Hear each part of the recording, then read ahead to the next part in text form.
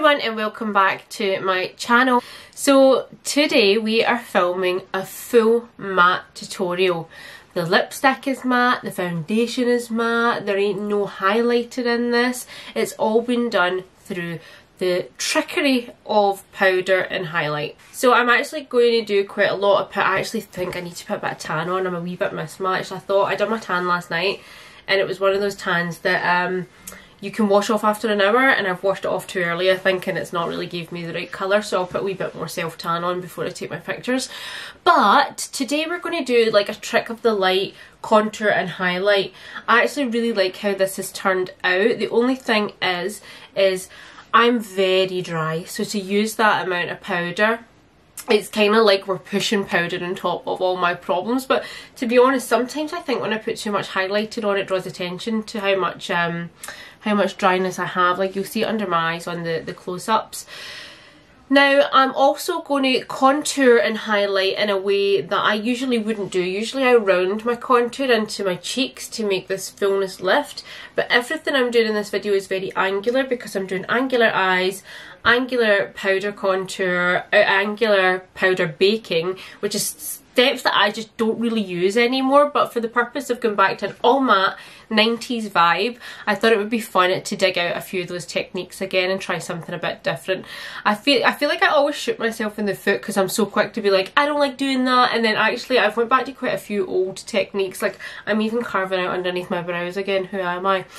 So let's jump into the video. It's kind of weird seeing myself with no highlighter on, but do you know what guys, I'm kind of digging it. I actually think I might leave the highlighter off. I'm going to have Zoom drinks later on, but I think I actually just might ditch highlighter altogether today because we've created this natural highlight with the matte.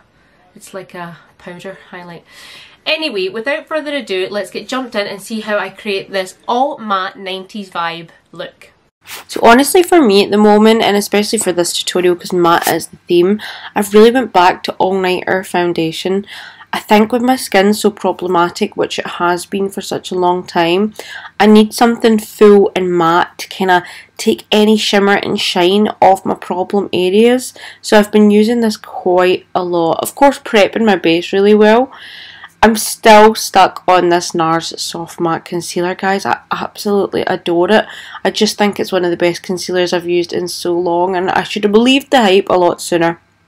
I'm also using the Beauty Beached bronzer. Everything I'm doing here is matte.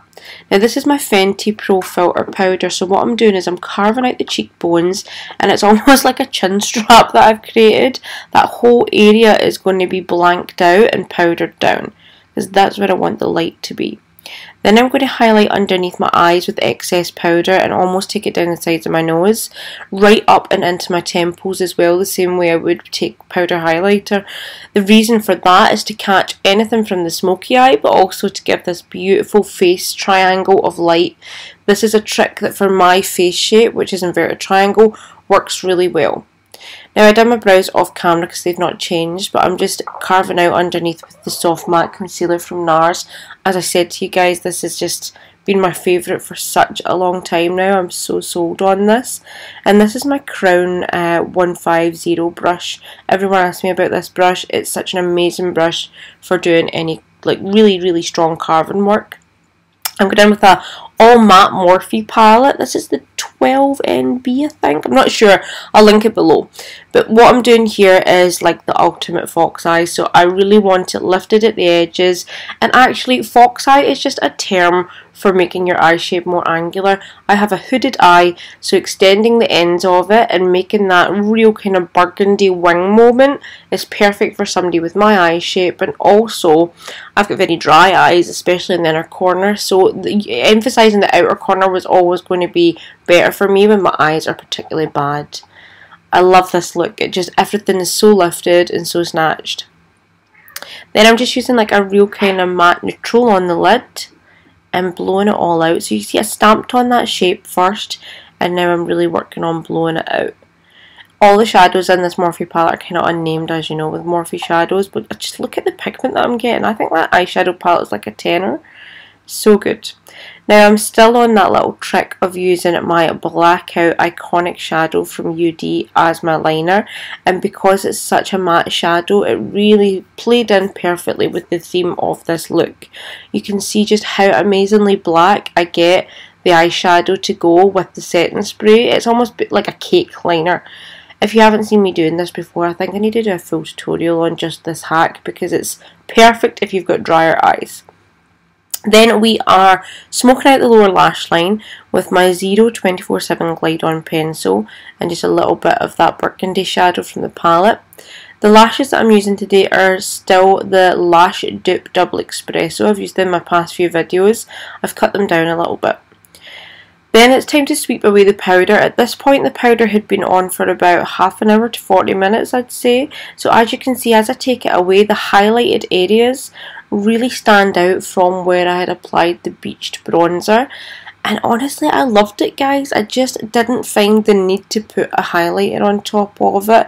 You could put the tiniest amount if you want, but I just loved how matte and full coverage. I always think about Ariana Grande's makeup. She's always so matte and full coverage, and I always love that look.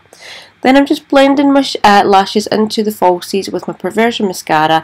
And for the 90s matte lip, I took the Jamie Genevieve VIEVE Cosmetics lip liner. This is called RUMOUR, I think.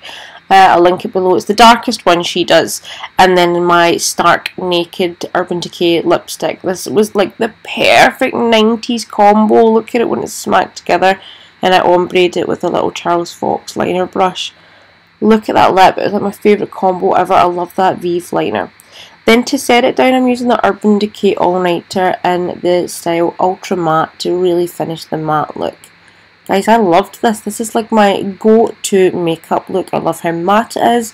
Love how flawless. Thanks for watching.